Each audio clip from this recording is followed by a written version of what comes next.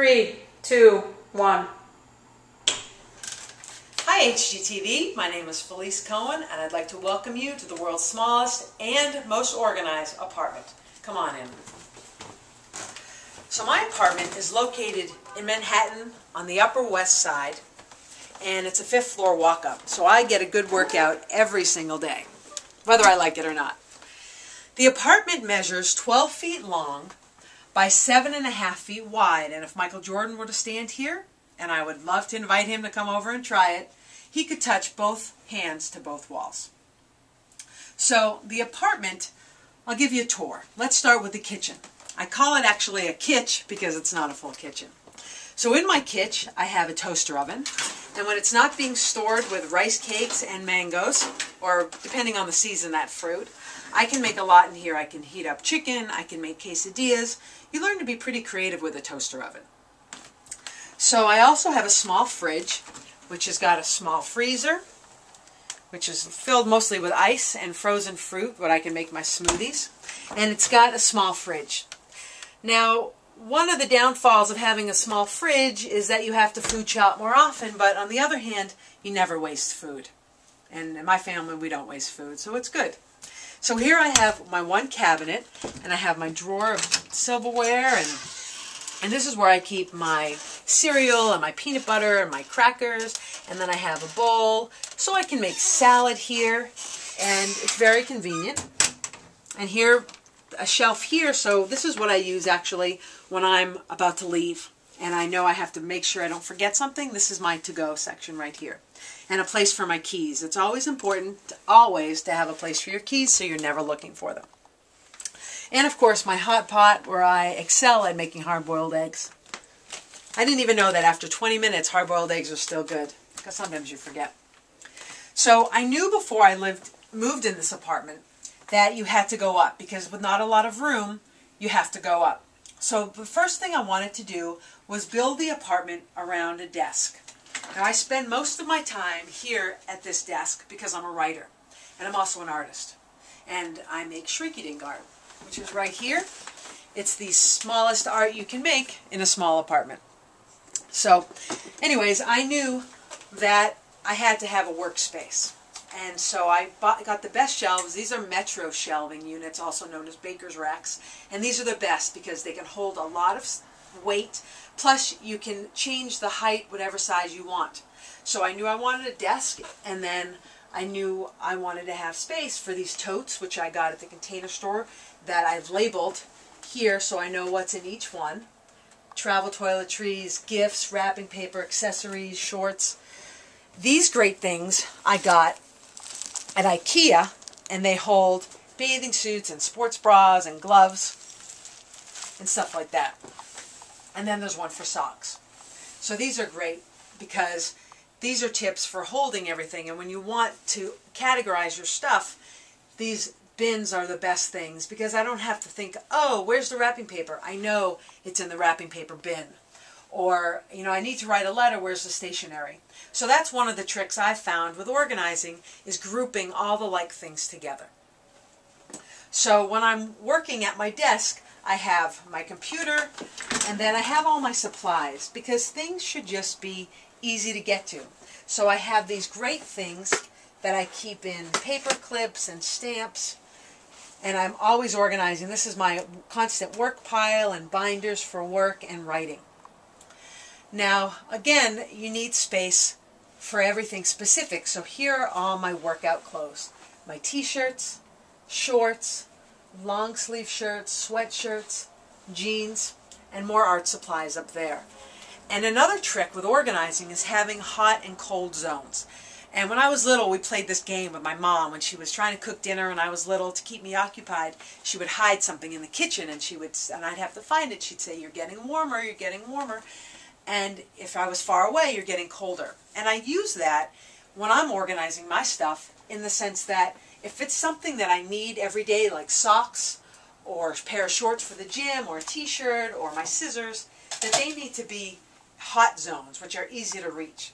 Stuff that I don't use as often, my completed art, extra art supplies, extra mailing, some bags I don't use, those are in cold zones, so they're farther away. So here, one of the things I loved about this apartment when I first saw it was the brick wall. This is exposed brick wall, it's cozy, it's nice, but I also don't like to feel cluttered. I grew up in a house that was 5,200 square feet. My bedroom alone was 17 by 17 feet. It had 2 walk-in closets. Both put together are almost the size of this apartment. So one of the things I loved about this apartment was this brick wall.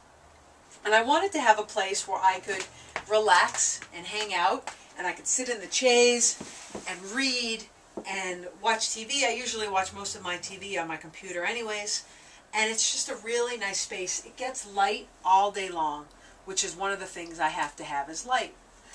And, you know, when I need to know what to wear, what the weather's like, I look out the window and see what people are wearing. So it's very convenient. And another great thing about this apartment is the location, because I am just a block from Central Park, which I consider my backyard.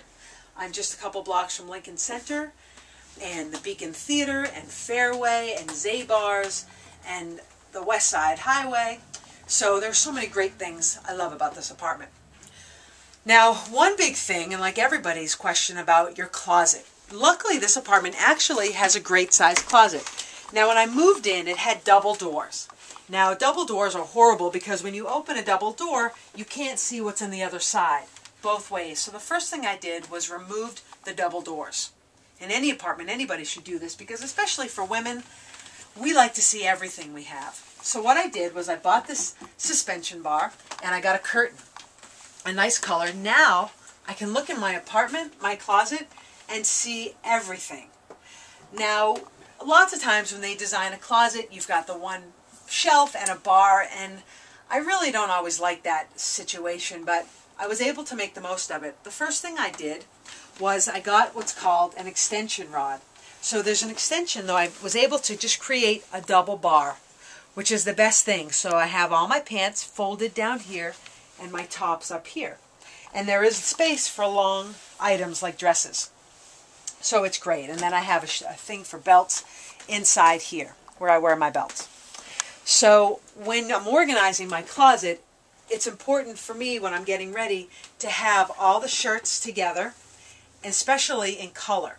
So if your shirts are together by color and by size, when I'm getting ready in the morning, if I want to wear short sleeve, my short sleeves are here, long sleeves are here, and then you can match. Up top, I have, you know, my piles by casual short sleeve, casual long sleeve, dressier sweaters, and my pajamas. So this is so organized. I'm never spending time looking for something. I am spending time trying to figure out what to wear, and for the most part, I would say I wear, like they say, you wear 20% of your clothing 80% of the time, which is true. So I'm often going through my clothes, and I do what's called hand-me-arounds with my sisters and I, who are younger. We're about the same size, so we're always sharing clothes, which is great. Another thing I love is the shoe rack. It's a shoe bin, a shoe organizer, and you can fit, they come in different sizes, 24 pairs of shoes. And they're also great for storing things like umbrellas, balls for the gym, but this is really what helps because it absorbs most of your stuff. Now, when I moved into this apartment, I actually put a lot of stuff in storage. I had 75 boxes in my aunt and uncle's basement in Connecticut. And when I moved in here, I thought I'd only be here for a year. I've been here for 4 years. So what I did with all that stuff, every once in a while I would go to their house and look in the storage boxes, and I now have 0 boxes there. I've gotten rid of everything. I've either given it away, sold some things, so much stuff we don't even realize we don't need.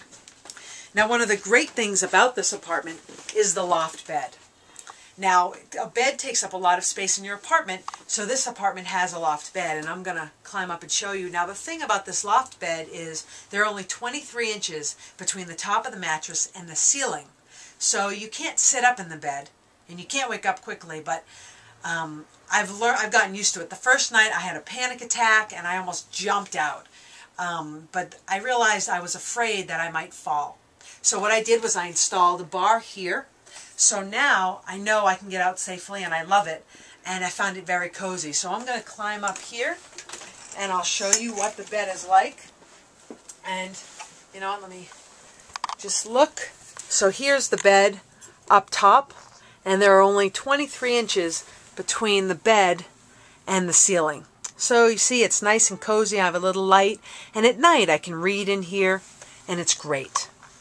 So I will just show you being in the bed. It's just like this. So you see that there's plenty of room, and there's a lot of light, and I can just read up here at night. I listen to music, and I love it up here. It's very cozy. I had considered getting a little flat screen TV, but I realized I don't even watch TV that often, so I just like it as my nice, quiet, personal space. So I would like to thank you for considering me for HGTV. Oh wait, someone asked about the bathroom. Let me show you the bathroom. Hold on.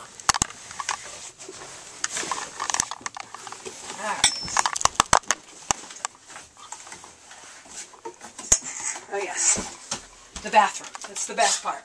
So here we have the bathroom, and now in New York City, most people don't even have a tub, let alone a full tub in their bathrooms. I have a full tub and the toilet and a little airplane sink. And I know sometimes when I'm washing dishes, I'm finding myself in the bathroom washing a dish, and I feel like I'm back in college, and I think to myself, didn't I do this once before? But you know what? The fact that I only have one dish means there's a lot less time washing dishes and a lot more time having fun. So in the bathroom, again, there's high ceilings, which are great. And I have a storage unit here for stuff and a storage back here. And one thing I discovered is brooms, that I obviously don't use often, are great for holding toilet paper and paper towels. That's a little trick. You know, always thinking outside the box. And I have more of my art, which is great. So I'd like to thank you again. Now this is the official end. I appreciate you considering me for HGTV. Thank you very much.